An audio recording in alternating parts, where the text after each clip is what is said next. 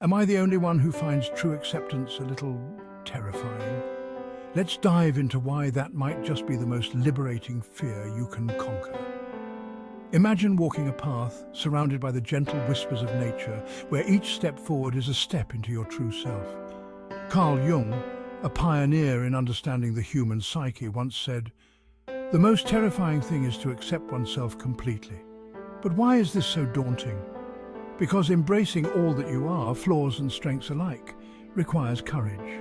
It demands that you face the parts of yourself that you've hidden away, the parts you've perhaps not been ready to confront. Yet, in this acceptance lies your greatest power. The power to transform judgment into understanding, fear into freedom. When you accept yourself completely, you align with your deepest truths. You make peace with your inner conflicts and emerge more whole, more resilient. This journey of self-acceptance isn't just about finding peace, it's about making peace with being peace.